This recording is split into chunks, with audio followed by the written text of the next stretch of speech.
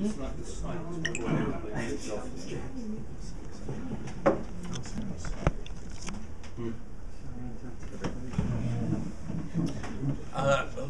and gentlemen, and it is super to see several female faces here tonight. Welcome to the Swinton Circle's Spring Buffet, our annual event. Every year we seem to grow a little bit more, and this year particularly. It's nice to see quite a few old faces and quite a few new faces here this evening. I'm not going to single out too many people, but I would like to particularly welcome two people. One is probably here my longest serving colleague, Neil Farnell, who toured Rhodesia with me in 1976, and so we go back that long. So it is particularly good to see Neil. And secondly, probably the newest contact we've made, which is Paul from Canada at the back, who only emailed me a couple of days ago, expressed interest, and we've well, even after just 2 days, he's here. And let me just also throw in a warm welcome, as always, to David Wedgwood, who has just turned up. So always good to see you, of course, David. We are particularly fortunate today to have as our guest speaker one of the country's most renowned barristers, Mr. Michael Shrimpton. But before then, a few little announcements. First of all, I have got what seems to be a piece of very sad news, because we have heard rumour, and so far it is, alas, only rumour, that one of our longest standing supporters, Mr. James Annett from Northern Ireland, has died. This has still to be confirmed, so I think it's a tricky position. I think it will probably be best to wait until our first meeting after this has been definitely confirmed. His great friend, I know, of our great supporter in Belfast, David Kerr, and I've been trying to get through to David Kerr for the last few days to have this confirmed, but unfortunately I haven't been able to contact him. So as I say, we might have a piece of very sad news, but until it's confirmed, I think we won't ask for a moment's silence for him until then. That is the bad news. Now for the good news. I think you all, or most of you anyway, remember Craig Selvage, our supporter from Australia. So Paul, it's not just Canadians where we have as supporters from the Commonwealth. Craig had to go back to Aussie a couple of years ago, and as most of you probably know, he got married there. And a couple of weeks ago, I received a lovely Facebook message from his wife to say that she was pregnant and that they're going to have their first child. It looks like Christmas Eve. So you can't keep the Swinton Circle down. We are growing, literally.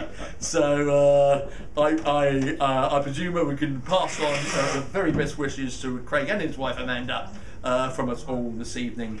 And let's hope we'll see them. Let's hope we'll see all three of them before too long.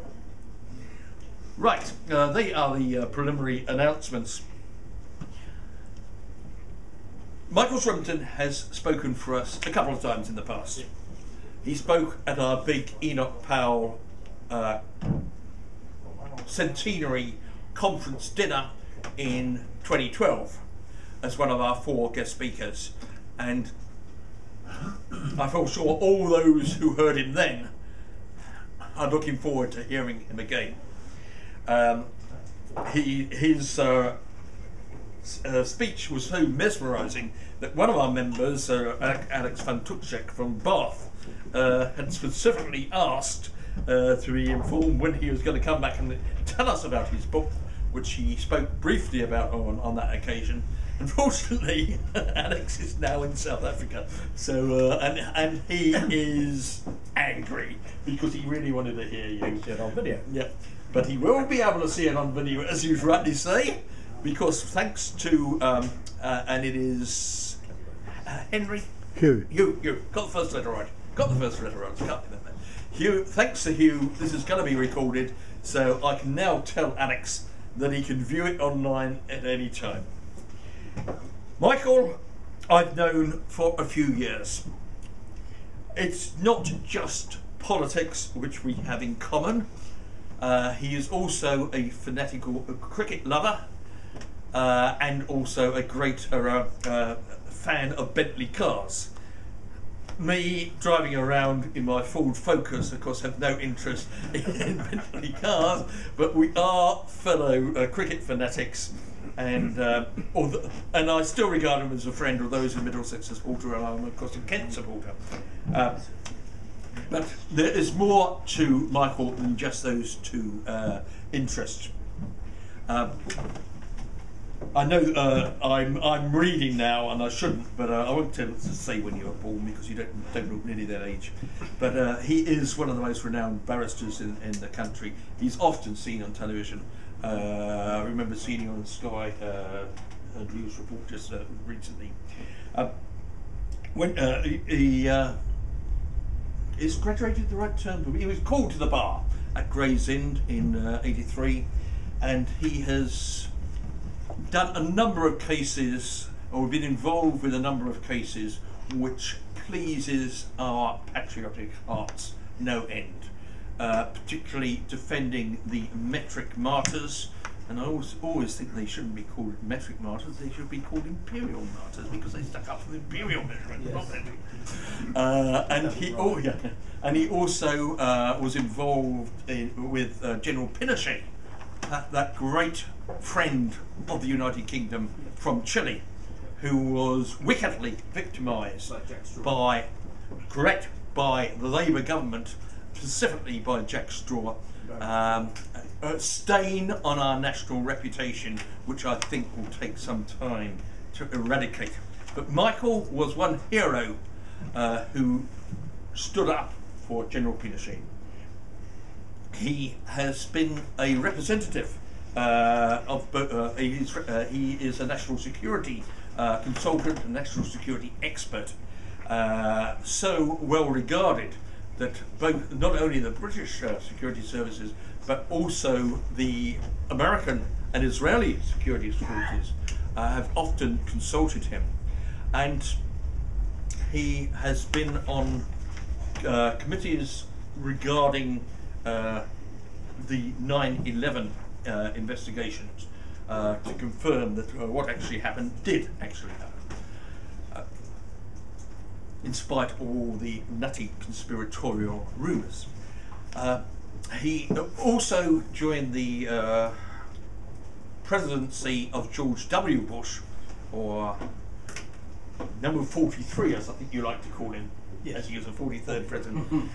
Sidetrack. We had a Springbok Club meeting on Saturday, and there was a dispute about whether it was Cleveland who was president both before and after Harrison. Whether it should be 43rd or perhaps 42nd or perhaps 44th. Anyway, I think it's customarily accepted that George W. Bush was 43rd. Michael was consulted. I don't know what the actual position was, but he was consulted pretty regularly by Vice President Dick Cheney. So we have a man here as our guest speaker tonight who has mixed with the top, who is at the top of his game. It is a great pleasure, it is a great privilege, Michael, to have you as our guest speaker tonight. When he spoke for the Enoch Powell Centenary Conference dinner, he told us all about the book which he was then writing, which he has now finished. I think he finished part of it whilst watching the England play the Ashes in Australia, didn't he? He was in Australia. The way England played then, I'm not surprised that you took some time out to write a book. But it has now been finished. There was quite some problem, I know, getting a publisher, which in itself says a lot about how dynamic this book is. They are on sale this evening. They will be autographed, collector's piece. So it's all over to you. So Michael this evening is going to talk mainly about his book, mainly about the contents, to whet your appetites. So without any further ado, Mr. Michael Shrimpton. Thank you.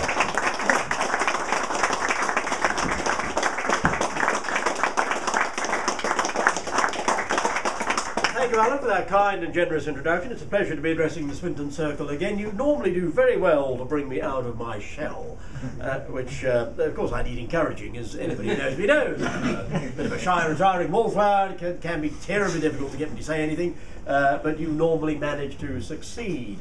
I'm particularly glad that you mentioned General Pinochet. As I've said in the book, which is up the front here, that's the book that I told you all about 2 years ago. General Pinochet is the nicest dictator I've ever met. He was an awfully nice dictator. And we don't talk about the coup in Chile, of course, Alan. We talk about the change of government. Coup is such a strong word. Now, I'm very glad that we're being videoed this evening. I should tell you a little story. The last meeting I did that was videoed was a briefing to the Marlborough Research Group in Marlborough in 2008. And this video was stuck on YouTube and nobody watched it. I think it had about 300 hits in 6 years. But in the course of that video, I had just been working on a case which I've covered in Spyhunter. A very interesting case involving an American politician, to be more precise, a Kenyan politician who ended up as President of the United States, a chap called Obama. You may have heard of him. And there are a number of Africa hands in the audience who will appreciate that he was born in Mombasa, in what was then the Coastal Protectorate, which was the suzerainty, or was it? It was part of the suzerainty of the Sultan of Zanzibar, which causes a huge amount of confusion in the States, because I keep telling him that their president was born a subject of His Highness the Sultan of Zanzibar. And I had some idiot of an expert last week telling me, oh no, that can't possibly be right, because Mombasa's not in Zanzibar. Zanzibar's an island. Oh dear, Zanzibar was the Zanzibar was the domain of the Sultan of Zanzibar. The actual island that we all think of Zanzibar isn't Zanzibar anyway, and the Coastal Protectorate was part of the Sultanate of Zanzibar. Anyway, I made a few comments because I had just done some advice for the CIA, awful nice people, and they'd had me around for lunch at Claridge's. And I know whenever the CIA don't have that big a budget, whenever the CIA invite you to lunch at Claridge's, I knew it was something big, because normally they take you to McDonald's. And it was the CIA after all. And so we rolled up to Claridge's, and the DIA were there as well. There was a half-bird colonel of the DIA, the CIA. Of course, the CIA, when they invite you to lunch, I should explain, ladies and gentlemen, the CIA don't send an embossed invitation saying the Central Intelligence Agency would invite you to lunch. Of course, it was a political counselor from the United States Embassy, but we were there with the half-bird intelligence colonel. We were discussing intelligence matters. It was clearly the CIA. And the lunch was all about Obama. A couple of years before, word had got round that I had given some advice to those very nice people, MI5. I won't give names because we're being recorded, but there was a British politician and a baby turned up unexpectedly. And there was an issue, it was a Labour politician, but I won't give names. There was a baby turned up unexpectedly, and there was an issue about who the father was. And MI5 were interested to know because they wanted a bit of extra in the budget.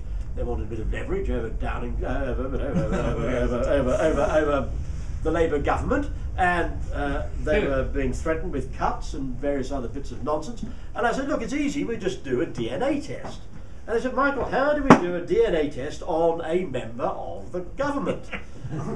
I said, well, that's easy. You just get DNA from the baby. And they seem to have some thought that they'd have to go into a government department with a bloody great needle extracting blood from the baby. And I said, no, you can't have that. I mean, that's not going to work, is it? The baby will start screaming, somebody will come in, and then you've got an MI5 officer with a bloody great syringe full of trying to extract blood from a baby. I said, forget it, that won't work. All you just do is wipe DNA off the baby, and the baby's dribbled DNA all day long. And as for the other, there was a father and the person we thought was the father and the mother. And I said, look, it's simple. All you do is arrange a dinner. And at the dinner, you get their wine glasses. Because you'll have fingerprints on the glass and you'll have saliva. And the saliva will give you DNA. And the test was done, and The real father turned out to be somebody different, and MI5's budget MI5's budget went up by about 25%. And Michael had friends in MI5 I didn't have before, which is why I felt able to call on the boys for the occasional favour. Not that they ever actually paid me anything; they never get paid for these things. You don't get a thank you. If you do something for MI5, you don't get a letter saying thank you. But I did actually have a couple of letters from MI5, very anodyne, just saying thank you for your information. But the MI5 don't normally write to you. And should an issue arise as to whether you've actually been in discussion with MI5, it's extremely helpful, Mr. Chairman, to be able to pull out of a briefcase some headed notepaper from the security service with their motto on, Regnum Defende, addressed to you at your genuine address. And it shuts people up no end, including Thames Valley Police. Once had the gall to query whether I've any communication with MI5. I said, well, how do you explain these letters? The CIA were interested in this particular way of establishing paternity, and an issue had arisen as to whether Obama's mother was his mother. It was not a real problem with the father then. There is now, but there wasn't then. And I explained how we'd done it with MI5, and they thought, that's very good, and they went away and organised a little test. And it turned out that Obama was not related to his grandmother, which meant he wasn't related to his mother, which meant he wasn't born in Honolulu, which meant he couldn't be president of the United States under the US Constitution, because you have to be a natural born citizen. So A, he wasn't a citizen at all, and B, he wasn't born in Honolulu. Problems for Obama. Now, the CIA ratted on me, and they cut their own deal. So they went to Obama and they cut a deal. And I had briefed in Bill Clinton. I didn't brief in Bill and I've never spoken, but I got hold of these people in Washington. I said, look, I'm amazed that you haven't picked up this point on Obama. You do realise he's not actually eligible. And Bill apparently spoke to Kofi Annan. Kofi Annan verified it, because all the African hands know that Obama was born in Mombasa. It was an open secret in Africa. It's only the Americans who didn't know, but everybody in Africa knew. And Bill then decided to keep quiet, and he held out on Hillary. And I was watching this campaign in 2008, and I thought, what's Hillary doing? Why isn't she mentioning this? So I got hold of Hillary's people. Now, they couldn't believe in Bill Clinton's camp that I could get hold of Hillary. Because I'm a bit right-wing, as you know, marginally to the right of centre, and Hillary was a bit left-wing, and I'm a conservative, and she was a Democrat, and they thought, how on earth would Michael get hold of Hillary Clinton? It was straightforward. She had a lady friend, and she had a friend in Miami who was gay, who was an old friend of mine, who was ex-CIA. And I simply rang my friend in Miami and said, can you get through to, it was actually Lauderdale by the Sea, it's a very posh part of Florida. And I rang my friend in Lauderdale by the Sea, who was standing there along with us, and said, look, I need to get through to Hillary, can you do it? He said, no problem at all. I'll just pass it on to X and we'll go up to Washington. It did. Then Hillary and Bill had a falling out, and Bill went to the West Coast. He was sent away to campaign for about 3 weeks in Arizona, places like Truth and Consequences, New Mexico. Okay, right. Hillary's now found out. And this had all happened, and I just mentioned this as an aside. You know how difficult it is to get me out of my shell, but they managed to tempt me into saying something about this thing I've been working on that week. And this was March 2008. And this video had sat unnoticed on YouTube for about 6 years. And then there's been a bust-up with the CIA and Obama in the last couple of months, and with the National Security Agency. And 2 months ago, somebody in CIA dropped my video from the Marlborough Research Group, and that one of our big friends here tonight was there then, dropped this video around to a website not unconnected with the CIA, and all of a sudden it went viral. It got 2 million hits a day.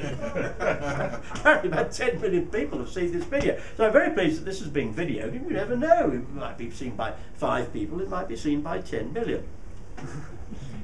I'm now flying to New York. Smile. I'm flying to New York next month to give expert evidence. I have to explain to American judges the president, I'm afraid, isn't entitled to be president because he wasn't actually born in the United States. He was born in Mombasa.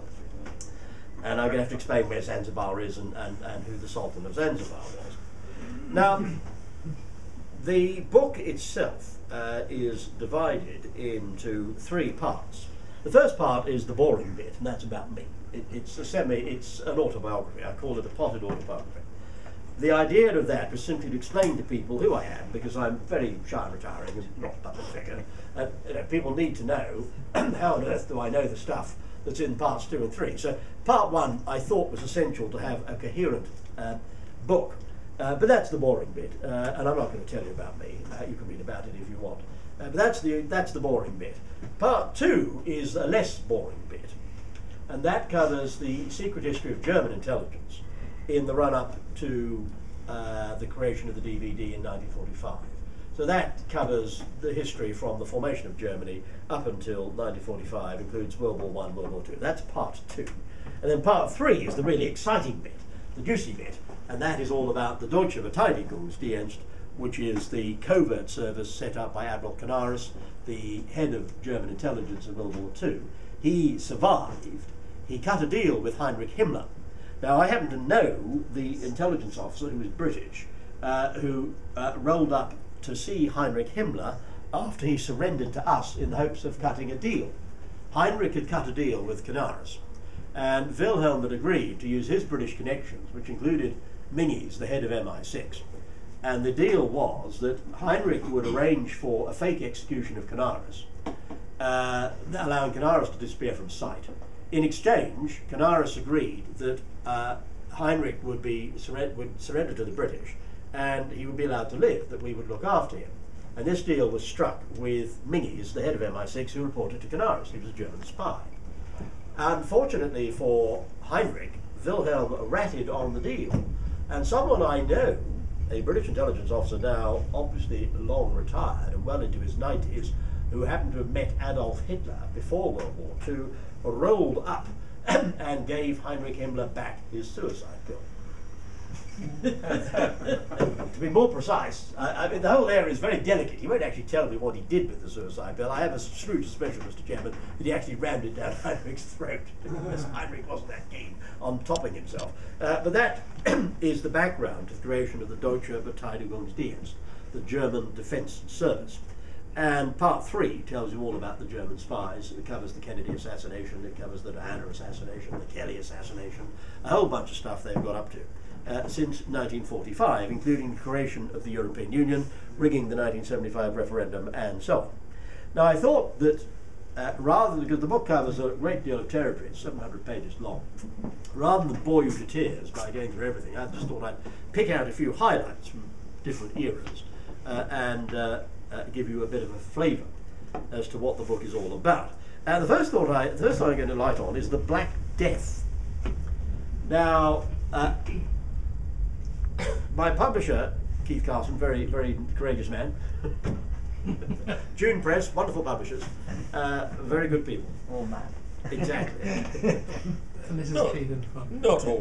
Not all. In my introduction, because I gave just a little bit of an historical introduction, and I said, well, the Black Death, which everybody thinks was a naturally occurring event, was in fact organised, and it's all to do with deep Vatican politics. And the Black Death was spread deliberately. It was nothing to do with rats. And Keith will recall being a little bit nervous about this, as any publisher would be, saying, well, this is a bit avant-garde, this is a bit out of the box thinking. Are we sure you want to go with it? And I said, absolutely. One of the problems of being an out-of-the-box thinker is that everybody will accuse you of being a nutter or drunk, or... Galileo had the same problem when he said the Earth went round the sun. If you say something that is out of the box, that is contrary to accepted thinking, then of course people are going to query it, and they're going to jump up and down, and they're going to be upset. Usually because they don't like what you said, which is a different thing from whether or not what you have said is right. The Pope didn't like the fact that the Earth went round the sun, but that really didn't matter. The issue is not whether he liked it or not, the issue is whether we actually went round the sun or the other way round. Now, on the Black Death, I knew perfectly well that the Black Death had been spread deliberately. It was a campaign of biological warfare. Now that involved a conclusion that biological warfare was understood in the Middle Ages, that somebody, somewhere, had a much more advanced understanding of biological warfare than we thought they did. Well, so be it. Those are the facts. So I stuck to my guns. And I'm right. And only a couple of weeks ago, research was finally published. Somebody's picked up on the work I've done on the Black Death, because it's been around. There was a nutter called Mike Smith, you may remember, threw himself off a church tower. Not before long. No, he threw himself off of Porchester Castle. Porchester Castle. He ought to have thrown himself off a bridge or a castle many years before. My favourite castle nowadays, folks. He was probably reporting to the German operation in London, GO2, and he had a go at your chairman, he had a go at me. And he would take things that I had said and he would put fake postings on the internet, or he would take conclusions of mine and then twist them around. He was quite malicious, reeked of malice, poor chap. That's probably why he did himself in. I probably had internal conflicts about the sort of nonsense he was getting up to. But he used to have a right go at me, because my opinions on the Black Death and the Irish potato famine have been in the public domain for some years. Well, people have picked up on the research, and somebody has finally checked. The theory was that the Black Death was spread by rats. And as I pointed out in the book, well, there are two problems with this. One is that rats don't actually travel very far. Your average rat doesn't go from Paris to London. I mean, they might get on ships, but your average rat, is not terribly peripatetic. And the second problem is, if you ever know anything about the bubonic plague, and I did once, as an immigration judge, deal with a case where somebody had come down with a touch of the bubonic plague from India. I think I wrote in the decision he'd come down with a touch of the bubonic plague, poor chap. One of the things that you don't do when you have bubonic plague is travel. It's not very comfortable. I mean, you don't last very long anyway. It's one of the reasons why it was clear to me that the Black Death was spread deliberately, because most biological weapons are inefficient. The reason they're inefficient is because if it's lethal, it will kill the host very quickly. The problem comes that the host dies so quickly they can't spread it. Actually, very unlikely if you think about it. You come down with the Black Death, you're in the Middle Ages, what do? Oh, I'll go and see the relatives in York. I'll take a 3-day journey over roads even rougher than the M1 and we'll go off to York. Absolute nonsense. You wouldn't want to get on a cart, and the relatives wouldn't want to see you anyway. And finally somebody's done some research, and we've come up, there's a huge problem with the official explanation. There are no rats. If there was a huge number of rats in the Middle Ages, what we'd have is rat skeletons everywhere, but there aren't any rat skeletons. There are not enough rat skeletons to justify the conclusion that the bubonic plague was spread by rats. And the researcher then retreated, as people often do. They didn't like the conclusion. So they retreated and said, oh, probably it wasn't bubonic plague. Well, it was bubonic plague. Well, that's just one area where I've said something which is out on a limb, but subsequent research has proved it to be correct. If the plague had been spread by rats, we would want rats. Not enough rats, therefore not spread by rats. Therefore probably spread deliberately. Moving on to the 19th century, many of you will recall the case of Jack the Ripper. Now, Jack the Ripper was absolutely hilarious. The official explanation is that there was one criminal who was in 2 different places on one night, who was going around knocking off prostitutes in the East End of London, but he wasn't tying them down. Now, as I explained in the book, and I've encouraged people not to try this at home, but if you try and disembowel somebody whilst they're still alive, normally they will protest. It's a natural reaction. You're disemboweling, you're sort of getting people's internal organs, and people normally do not like having their internal organs removed. It's just a natural human thing. People get upset if you try and remove their internal organs. And if you're going to remove somebody's internal organs, normally you ought to tie them up first. But there were no evidence of ligatures on any of these women. What's more, there was no evidence of them being gagged. Well, another thing that people tend to do if their internal organs are being removed without anaesthetic whilst they're still alive is they tend to protest. Very often they will scream quite loudly. And again, don't try this at home, but take it from me, if your internal organs are being removed, it's a bit painful. One of the first things you're going to do is scream and say, you bastard, stop taking my liver out. Now, there's no evidence of noise. These women weren't screaming, and I've pointed out in the book, this explanation is all absolute nonsense. Clearly it was more than one person. As I've said in the book, in fact, it was the Jerrys. In fact, it was a German death squad, and the reason the person removing the internal organs knew what to remove and how to remove them was because he was a military surgeon. What we have, in fact, is a German death squad with a military surgeon going around East London knocking off prostitutes. And I've explained why. Why would the Jerrys in the 19th century want to run around London knocking off a load of prostitutes? Because the key German spy in London at that time was a liberal called Gladstone. You may have heard of him. He's the guy who sold Gordon down the river at Khartoum, sold him right down the River Nile, as far as the bloody cataracts. Correct. Now, Gladstone was working for the Jerrys. He was being blackmailed in part over his slightly avaricious sexual desires, which were a little bit exotic for Mrs. Gladstone. Officially, he was a friend of prostitutes. He'd been running around the East End of London being kind to fallen women. Well, that's a load of nonsense. If you believe that, you believe the Liberal Democrats' last election manifesto. I mean, no offence, but Gladstone is no more reliable a historian than Nick Clegg. Now, the Jerrys, what had happened was that one of the prostitutes that Gladstone had murdered had a friend, and it looks, called Polly, and I think it looks as though, there's some uncertainty, but it looks as though she went to the press, not understanding the editor of the Times was also reporting to the Germans.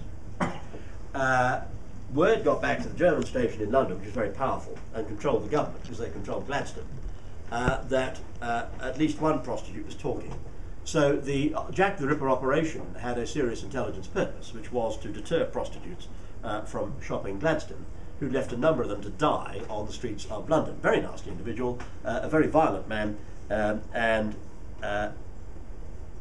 we had dead prostitutes turning up all over the place. The reason the investigation was a farce is because the government didn't want to find out who was responsible, because the Tory Home Secretary was in the loop as well. The whole thing was covered up. And for 125 years we've been treated to absolute nonsense about one man going around disemboweling women whilst they're alive without any help, without tying them up in the first place. Just complete and utter nonsense exposed in Spyhunter for the first time. I think we're beginning to get a measure of the book, ladies and gentlemen. It is a little bit controversial. And something, not that I indulge in controversy for its own sake, but some of the things it says are new. Well, that's the whole point of writing. That's why I wrote it. It's not new. Why bother recycling rubbish that people have written before? Spyhunter says things which are new. The point is that they are also correct. No single conclusion of mine has actually been challenged by any government or intelligence agency, even though my flat was raided, the book was seized, the Cabinet Office had a copy 2 years ago, desperately tried to find a ground for suppressing publication. I said in my book, my policy is one of compliance with the Official Secrets Act. One of the problems with the Official Secrets Act is it only covers official secrets.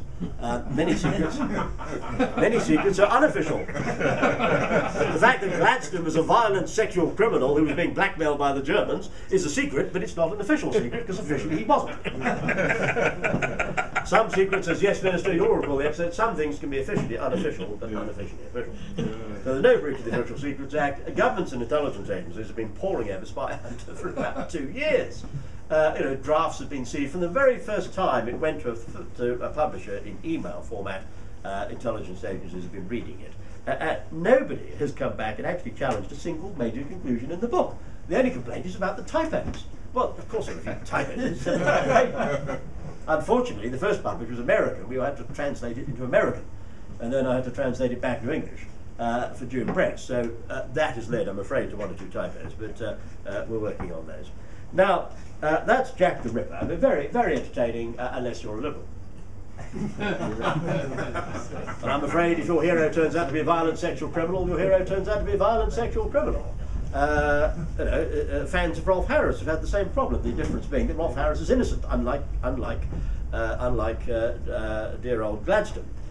It's unusual, I know, for a barrister to comment on a case that's going through the courts, but that case is absolute nonsense, absolute farce. And frankly, what it's doing in the Crown Court, I have no idea.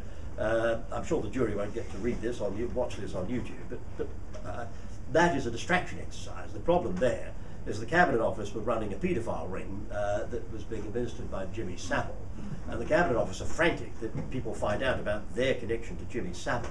And so this whole Operation Nutria is a complete distraction exercise. So they've been running around arresting every Australian entertainer, anybody with a woodgie board, anybody who's sung Timey Kangaroo Down Sport is getting arrested and charged with offences, that, complaints that go back 40 years. It doesn't take you 40 years to work out that you've been assaulted or not. Yeah. I mean, most women, if they've been indecently assaulted, no, it doesn't take you 30 years to find out. In case of Rolf Harris, it doesn't appear that he was even in the building when these alleged assaults took place, because nobody can find any evidence that he actually appeared on that occasion. And this is absolutely wrong. There ought to be a statute of limitations. I suggest 6 years or 3 years of majority. In other words, 3 years after you turn 18, 6 years in total for sexual offences, and there ought to be a legal requirement for cooperation. These prosecutions are an absolute farce, and I'm confident that Rolf Harris will be acquitted. Now, as I say, it's unusual for a barrister to comment on a case which is going through the courts, but I'm prepared to do so, because I think the prosecution is morally wrong and legally unacceptable. There's not a newspaper, so you can come in. And, well, exactly. As it happens, I rather like Rolf Harris. We did meet once, an awfully nice chap. Now, that's Jack the Ripper. Dr. Crippen. This is another hilarious case. The official version of events is that Dr. Crippen was hanged correctly for murdering his wife. There are two problems with the official version of events, as I explained in Spyhunter. The first problem is that his wife was alive when he was hanged. Normally, if you're defending a murder case, it's normally a very good strategy to be able to call the victim and say, well, my love, my next witness is Mrs. Crippen.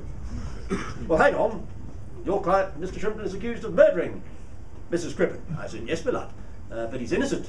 And the fact that I'm able to call the person he's alleged to have murdered will, I'm sure, go some way towards proving his innocence. At which point the judge will glare at the prosecution. Take it from me, if you're prosecuting a murder, the last thing you want is the defence calling the victim. The judge will go spare, he'll start chucking his Archibald at you, he will get very upset, the jury will look strangely at you, and the CPS will do their nut. Now, we knew that Mrs. Crippen was alive. She was in the United States. She'd been traced by Pinkertons, who were in fact an internal intelligence agency, masquerading as a detective agency. It's a bit like Magnum in Hawaii on the TV show. Mrs. Crippen was not only alive, she'd been traced by Pinkertons, and her name appeared on a shipping manifest